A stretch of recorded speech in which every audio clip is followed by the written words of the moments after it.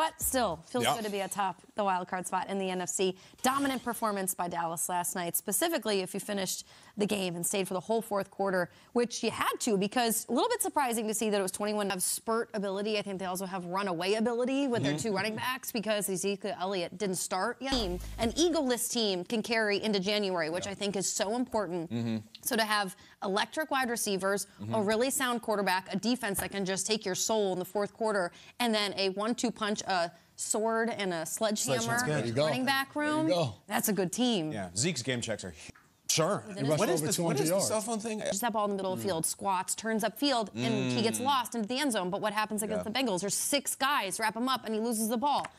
Listen, the names for the Bengals offense are fantastic. Samaje Perine, you're great. T. Higgins, you're really good.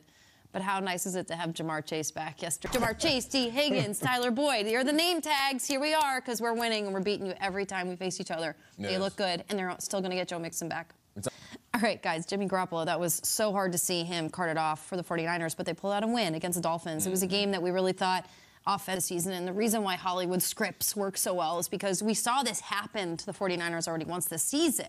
Trailer to Jimmy Garoppolo getting hurt, and now Brock Purdy has to come in, and you're like, okay, this is where it makes a great movie. The second hook, like, is this really going to happen again? But they have time. They have time to figure this out offensively. I think Brock Purdy can do it because I trust in Kyle Shanahan and what he's been able to do with this offense thus far. And I know Garoppolo had the experience, but it's still that playbook. It's still an offense that Kyle Shanahan has to run, and I think that defense is just that good that I think this does not derail them. Big Niners, they're happy to be in the 3rd spot in the NFC. But after such a costly win, and now it becomes, where do you go? What direct? A month or 2 ago, I had a childlike take on the 49ers where I said Kyle Shanahan has to color outside the lines with his offense, and he has to use all the crayons. I saw 2 different injury graphics involving Debo and CMC, and I was like, we don't. And then the Jimmy Garoppolo news, and it's like, Kyle Shanahan is the crayon box, but, like, is Brock Purdy the guy? I love this story, and someone got on me on Twitter after last hour after I said they've already done this before, and Jimmy Garoppolo, and then Jason had the take of that.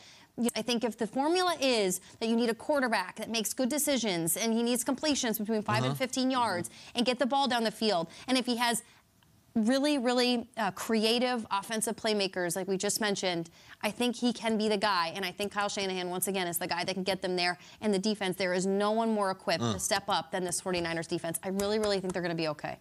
Sure, once again, the AFC continues to be a gift that keeps on giving. The quarterbacks are so fun to watch, but Cincinnati sits in the 5 spot, and now the Chiefs in the 2 spot. So here's the question, though. One that I just don't want to decide until January 2nd. I also don't want to answer this question because I think it's really tricky, but I do have a late incoming answer that I'd like to pitch to you guys. How about just the home team is the best team in the AFC now? Because holders, and essentially it said they've got to play us in our house. I think every single one of these teams, the top 3 teams in the AFC, top 4 or 5, you go to their house and it gets really ugly. So down the stretch, home field advantage for all of these teams. I think that's why this is so hot. The top of the AFC is because you're not just fighting to get into the playoffs. A little bit, that's how I feel about the NFC. Get in, play each other, it'll be fine. AFC, this is getting real spicy about who gets to host down the stretch, because that's where I think things will really cook. No doubt. Yeah. Yesterday, you hate to see the cart out, but you got a couple of big names that we need an update on. 3 big-name quarterbacks suffered injuries.